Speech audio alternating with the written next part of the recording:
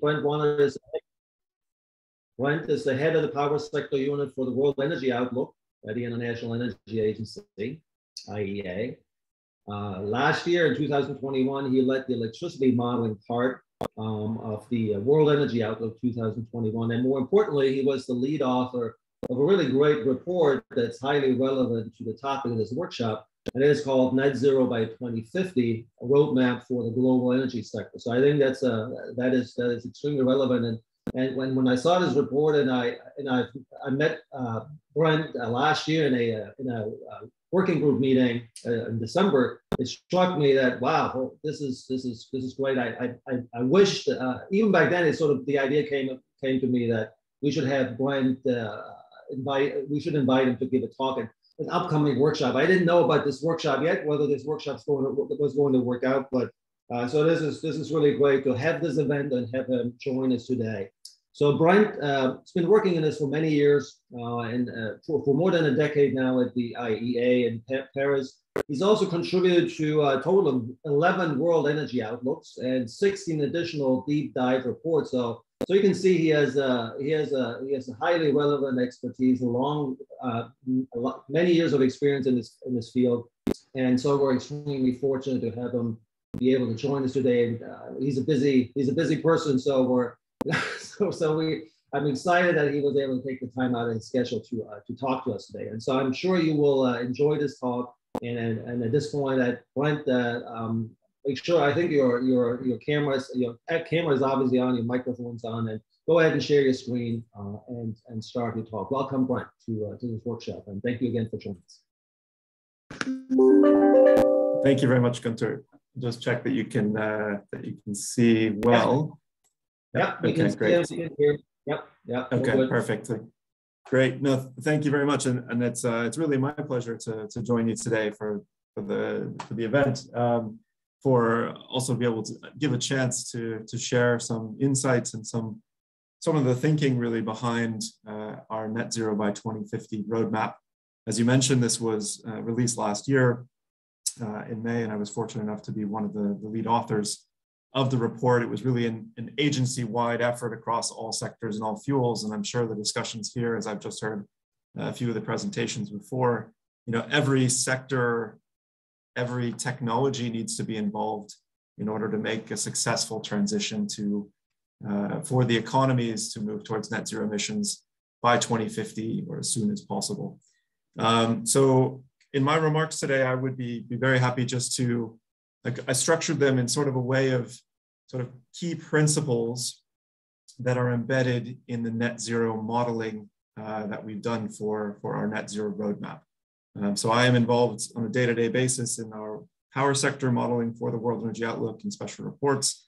And so I was focused very much there, but of course the challenge is broader than that. So without further delay, let me jump in here. Let's see. So I think just to lay out those, I'd like to walk through sort of 8 key principles with my time. So I'll go fairly quickly and happy to come back during questions. So, I mean, the first point I think that is very relevant is including the latest data in your modeling exercises, understanding what's been happening to date so that your jumping off point for any kind of roadmap and any long-term thinking is as relevant to the current conditions as possible.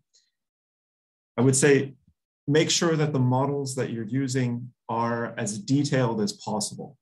Now, this is very contingent on having the data available and being able to, and the expertise to actually operate the models, but I think the more detail here, the more important and the more robust the outcomes will be. A third point will be to reflect the real world constraints and overall constraints of the transition, and also the preferences within a given country or given region. Fourth would be build on existing policies and plans. I think those already embed many of the momentum for technology, for public acceptance that we see. So building on those and accelerating what's already in those plans is quite a central piece. Be specific about the steps along the way and about the particular measures, because it would also provide a metric for success or how progress is actually developing.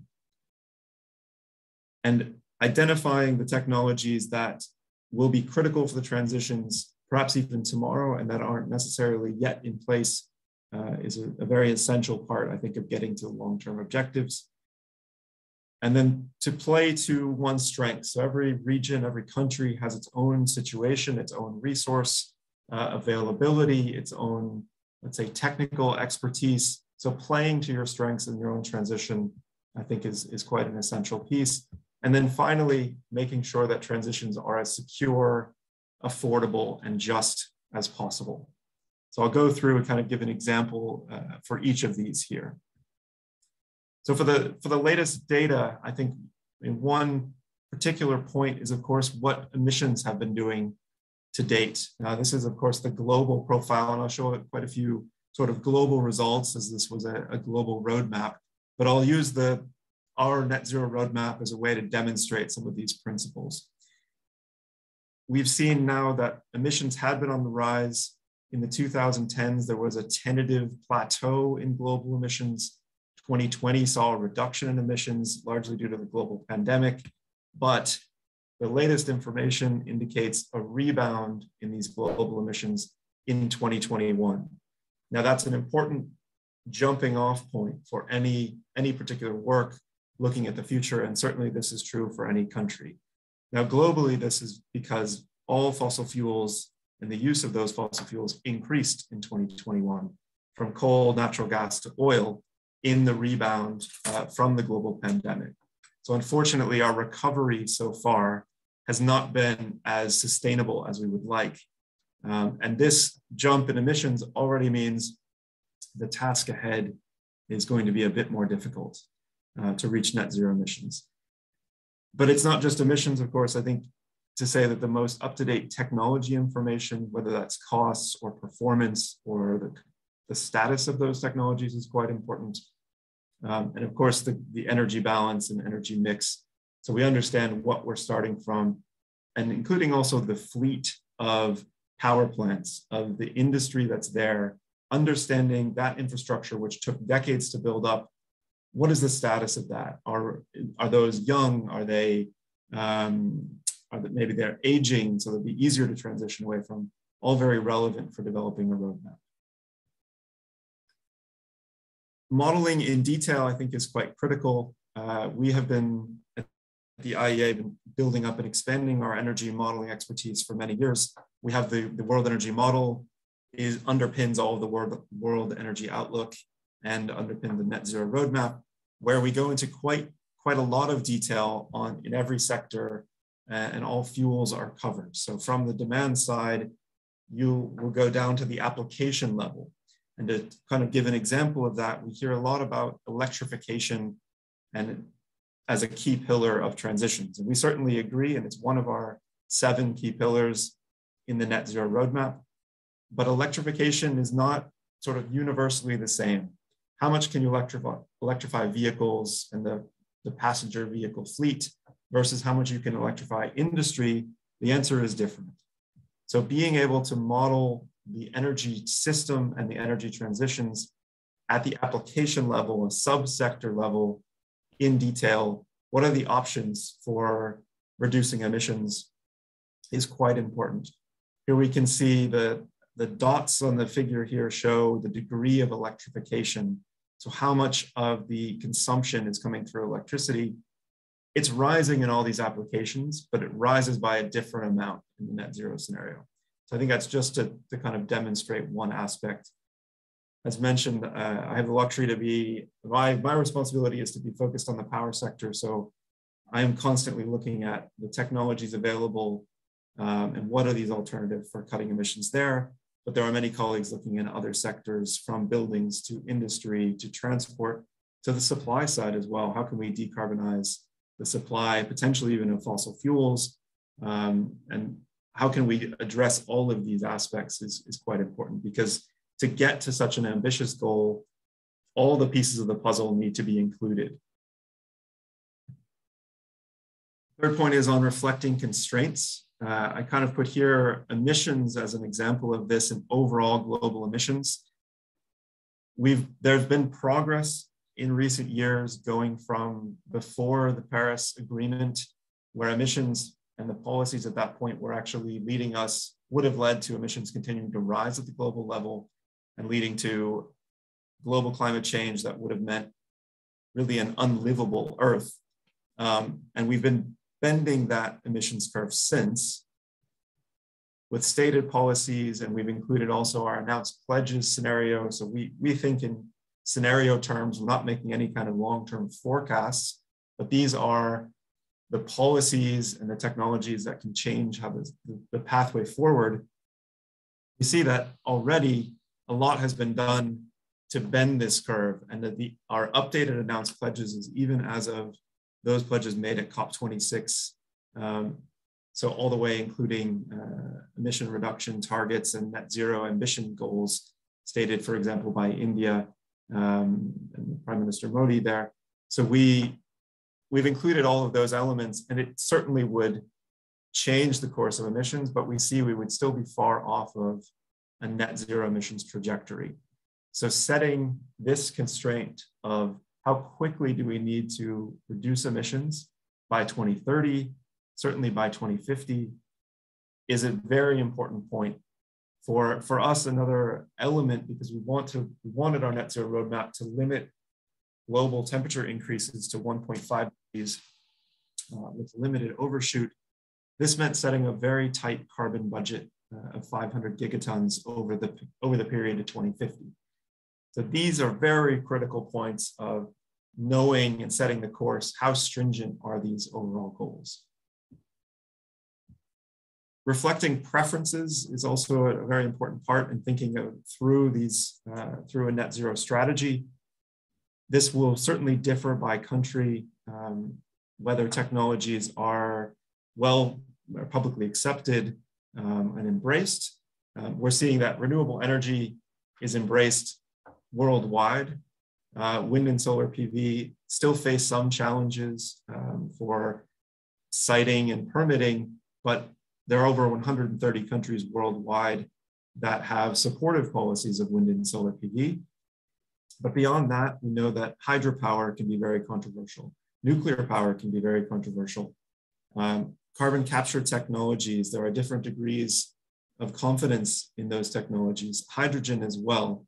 So understanding the preferences that should be reflected in a transition pathway are quite critical. So I put this slide here comparing our net zero pathway with comparable IPCC scenario pathways, which is from the AR5 report. And we've just seen a new batch of scenarios be released in AR6. That, to highlight kind of here, one of the preferences we wanted to embody sort of at the global level was a limited sustainable supply of bioenergy. So the figure on the top right there, limiting the amount of sustainable bioenergy to 100 exajoules or less. And this was really a preference. There are various estimates of how much sustainable bioenergy there is in the world, but we wanted to take a particularly conservative view here, given the discussions ongoing there. Also, how much we rely on carbon removal technologies and carbon capture. There was certainly an indication that relying on those less would help express the degree of the challenge for the world to a much greater degree. And on the positive side here, you see hydrogen. On the upside, you see that relative to the IPCC scenarios, there's quite a lot of hydrogen and hydrogen-based fuels in our net zero pathway. That's in the middle figure on the bottom, indicating that, which is really reflecting actually the discussions that we're seeing ongoing, where the confidence and momentum for hydrogen is much higher than when these scenarios were initially put together. And so those preferences are kind of expressed and embodied then in our net zero roadmap. As I mentioned on existing policies, it's critical we're not starting from a static situation. We're not starting from a blank slate. Many countries have been thinking about how to cut emissions for many years. There have been policies already put in place, regulations, the technologies are there. Some of the markets are starting to pick them up as well. So building on those existing policies and plans I think makes the pathway overall more robust.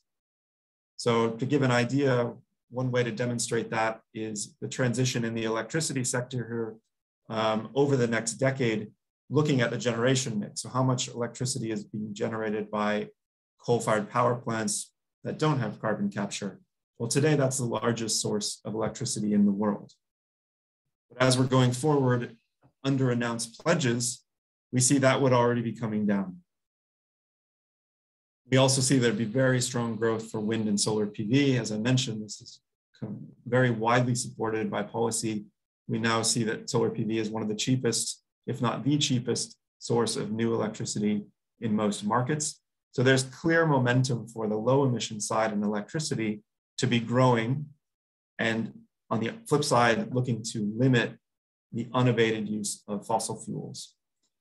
So in the net zero pathway, we need to further accelerate this transition.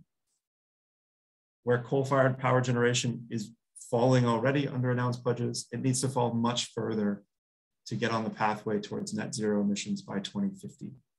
We need to phase out unabated coal really over the next 15 years worldwide, so by 2035. And one of the first steps there is to stop building new coal-fired power generation, if at all possible. And we think that that is, given all the other measures on energy efficiency, scaling up on the low emission side, that with those in mind, we don't see the need for new coal-fired power plants to be built. And that's consistent also with the recent findings in the IPCC AR6 report. Being specific, I think, is challenging in a net zero pathway because the ambitions are so high. But I think, as mentioned, they give very clear targets then to also measure progress. One of the key elements of the net zero roadmap is that we need to take action over the next decade. We can't wait till 2030 to start taking action. In some countries, that will mean already cutting emissions quite significantly. In other developing economies, for example, that may mean slowing the emissions increase and plateauing and reaching a peak. But in either case, we need to scale up the clean energy side. So one of those specific targets is to expand the deployment of wind and solar PV to over 1,000 gigawatts of new capacity added in the year 2030. That means quadrupling the market from what it was in 2020, which happens to be exactly the growth that was there in the previous decade. So we see that as possible, and we do see signs of the supply chains expanding at that rate. We also need electric vehicles to be a much larger part of the global fleet. So reaching about 60% of sales in overall passenger vehicles for electric cars. So that's a much larger expansion from where we sit today, but trying to be very specific about that. And on the energy efficiency side, we need a metric for how much collectively all these measures mean in the progress we're making. So we need to be cutting the intensity of the economies by about 4% per year, which is about double the recent pace. So these each give clear metrics of what we need to do. Now, there are many more as well. And in our roadmap, we set out over 400 milestones along the way, specific to sectors and technologies. So I won't go through certainly all those even here on the screen, which is a selected set, but it gives you an idea that we want to understand what we need to be doing today in the next 5 years, by 2030, in 2040, and ultimately, how do we get to 2050 is by taking these steps along the pathway.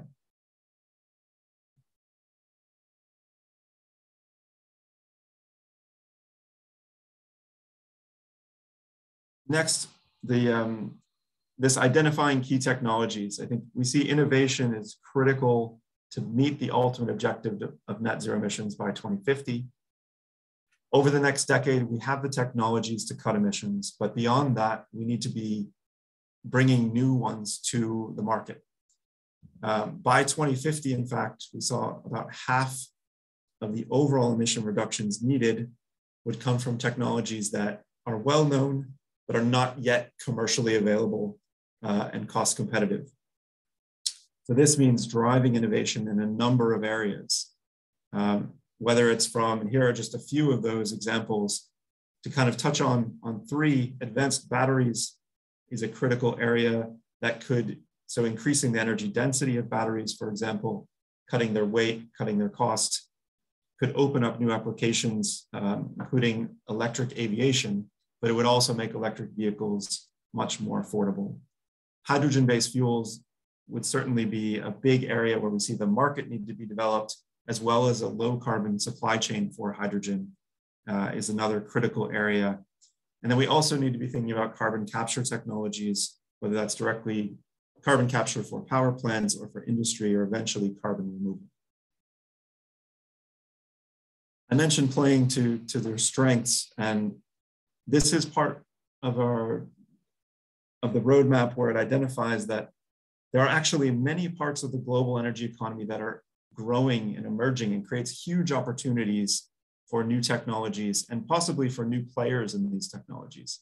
So if we look at this picture, will give a sense of the international scale of trade here, and actually of certain industries, where today, for example, oil is a much larger industry than clean technologies on an annual basis. But this is set to completely change on a net zero pathway, where over the next 30 years, you're talking at almost $1 trillion per year in this new equipment kind of area, from fuel cells, electrolyzers, battery packs. Here you see is a huge, huge growth area. And so as new countries and all the players along the way of these supply chains, there are large opportunities also to be involved and to benefit from the transitions.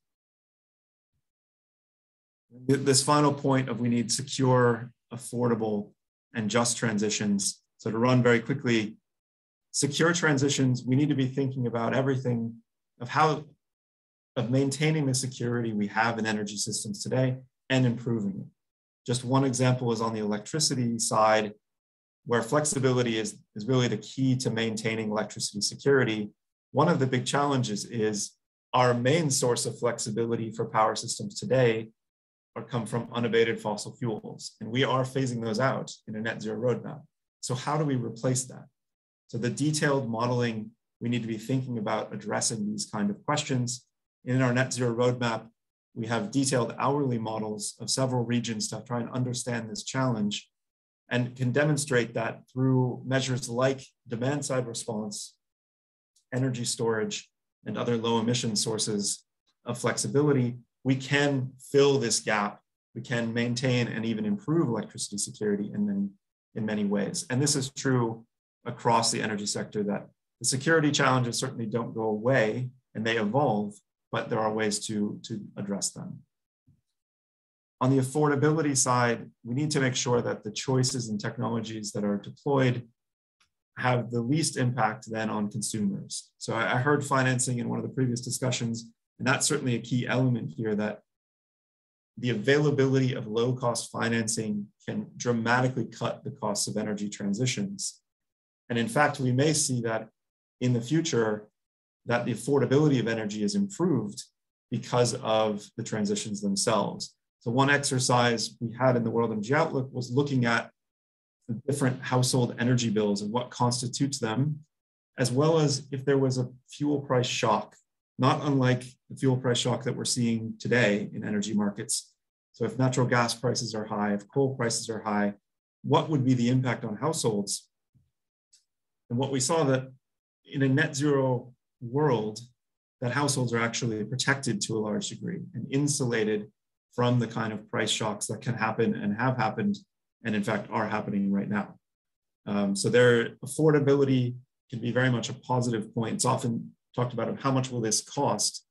Now there will be a lot of investment needed, that is for sure, but ultimately households will care about the energy bills in the long run and what they need to pay on an annual basis. And so there's quite a distinction between what we need to invest versus what's the cost to consumers. And then ultimately, transitions need to be equitable and just for everyone in an economy, in a country. One way to think about that is there will be a huge number of new jobs created on the clean energy front. They will more than compensate the jobs lost in the fossil fuel industries, but we need to make sure that people are ready for those jobs, are trained for those jobs, so they have the skills necessary, and that those new jobs created are also spread widely across economies and help to lift everyone as the transitions progress. So we're addressing the emissions challenge, reaching net zero emissions by 2050. And along the way, as we think about it, we need to make sure that everyone is captured and a part of that positive change. I'd stop there and be happy to answer any questions and comments. Thank you very much. Thank you, Brent. Wow, great talk. Amazing. So I guess if I ever had any doubts that we have a huge challenge ahead of us to accomplish this transition to a global net zero world, I think you just dispelled them all. So I think it is a huge challenge, right? I mean, you look at what is needed. 30 years ago when I first started doing this kind of modeling work, I used to be very shy about presenting results that involved anything close to a billion, a billion with a B, right? And in fact, this is how we would say billion with a B, because the most common measure in the 80s and 90s to measure investment needs were in the millions. You just said that in order to do this, in order to get there, we need to scale up our clean energy investments to a level of $1 trillion with a T per year. So that's amazing. Or a scale up of like clean energy investments in wind and solar from a level of over 200 gigawatts of capacity a year to 1,000 to a terawatt a year. I mean, so these are numbers that are mind-boggling, right? And so when I saw your report first, I was really impressed, but at the same time, I was shocked by the scale of the problem that we have to address, right? But then I remember in the meeting in December, you made a comment and said something to the effect that, while these numbers are huge, you received actually often, I think you received some pushback that some of your assumptions were too conservative, not aggressive enough. And so maybe you can elaborate on this a little bit, right? I mean, so what was the feedback on the report? And really, where do you feel like you were aggressive enough, and where is there a sense that you might have been even too conservative in really making that transition work? You have any thoughts on this?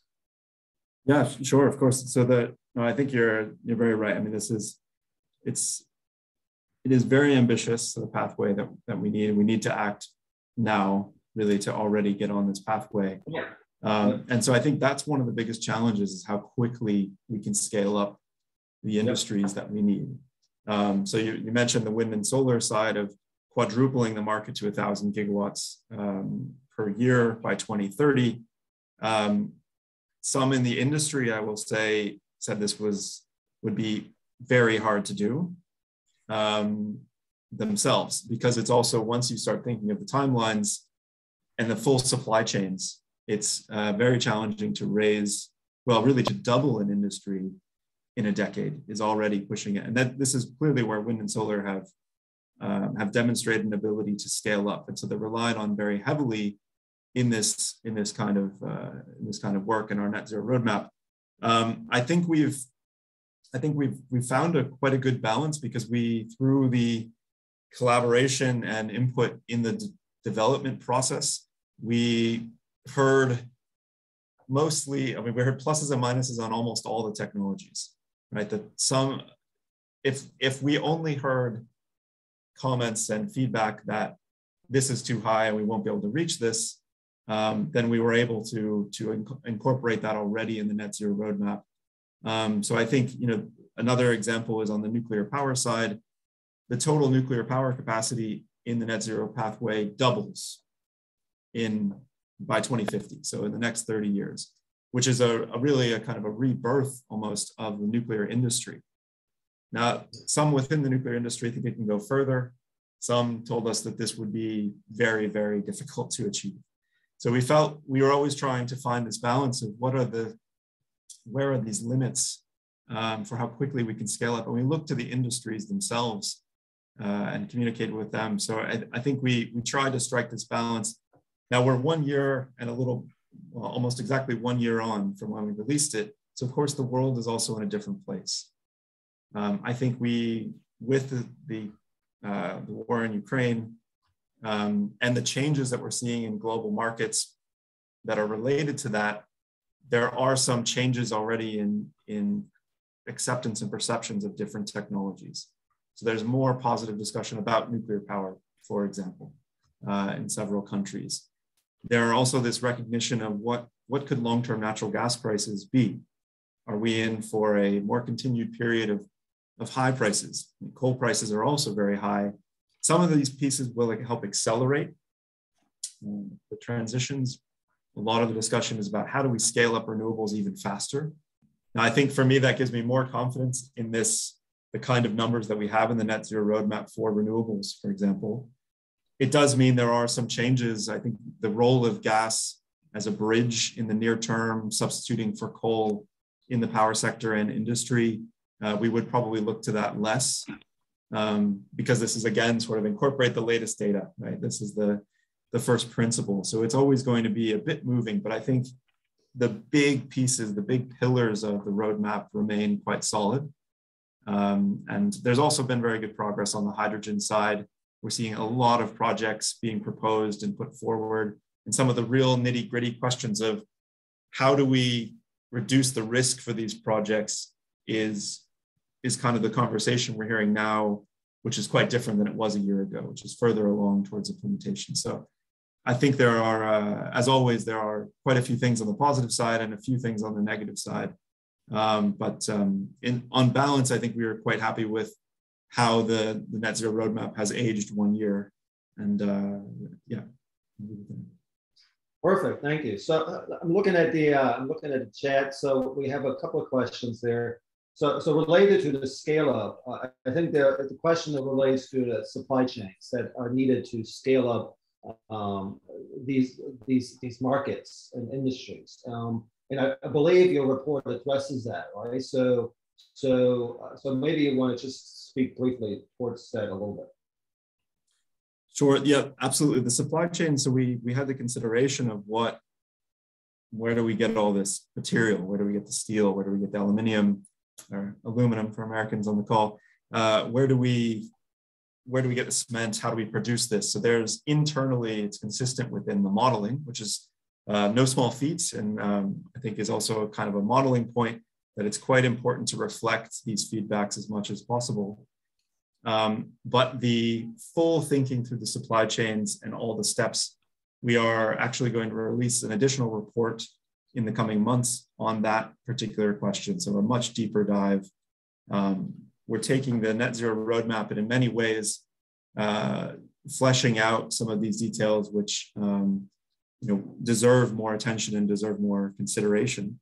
And so at exactly this question on supply chains, particularly for those pillars, for renewables, for hydrogen, for electrification, what does this actually mean in kind of in more direct terms? So I wouldn't want to jump in front of that. So that point to that will come out in October, November this year, specifically on supply chains in our energy technology perspectives series.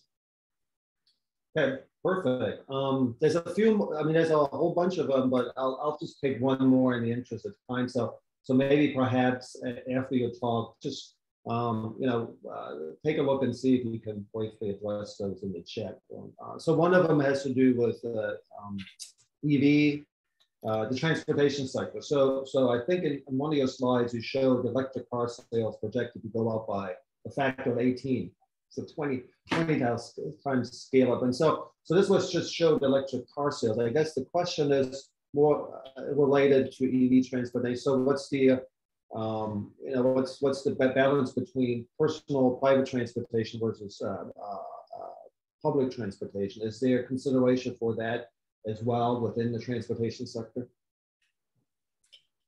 Yeah, but behavior change was a major consideration in our roadmap overall, and it relates very much on the transportation side. So that what are often called modal shift. Yep. So having the ability to go, to moving away from private transportation where possible. So I think very clearly there can be a big impact from those kind of behavioral changes. whether it's in transport, whether it's in home heating, for example. I mean, something that's come up very recently, of course, is how do you reduce gas use in a hurry? You know, one of those ways is turning down your thermostats in your household by 1 degree Celsius. Has a big impact on even a regional amount of gas demand. But this kind of behavioral change is there. So it certainly, we're seeing also the rise of autonomous vehicles, which could, if they're not electric, could have a concern of actually raising emissions there. But public transport, whether it's electric buses, but also hydrogen possibly could play there. That public transport and train systems, which are quite efficient, all of these can be a very effective way to cut emissions in transportation. It doesn't just have to be a one-for-one internal combustion engine car to an electric vehicle, where certainly short trips, for example, within cities can have a big impact on air pollution as well. So there are a lot of co-benefits of energy transitions. And these kind of choices then, whether it's to an electric vehicle, to public transportation or cycling or walking, can have a big knock-on effect then on cutting emissions of CO2, but also pollutants, improving health impacts in major economies, really, well, in economies around the world, actually. Super. All right, well, thank you so much, Brent. In the interest of time, we'll move on, but I know there's other questions. So again, so maybe in the break, see if you can address a few of them, and we'll make an effort of that. So if you have not had a chance to download this report, I highly recommend you do so. You'll find it easily if you Google it or you go through the IEA website. Net zero by 2050, a global roadmap to decarbonization. So, there's a wealth of data you can download too. It's all for free. I downloaded all the results Excel files, and I use it all the time in my presentation. So there's a wealth of information. Go to the website and find that data. It's really impressive. And so we appreciate you taking the time to join us today for the workshop. Thank you very much. And we'll break for 5 minutes, and then we'll have our next speaker for the last session, Todd Levin, being introduced by Clarice. Thank you, Brent, again, and thank you everyone for joining this morning. We'll be back in about 5 minutes. Thank you all. Take care.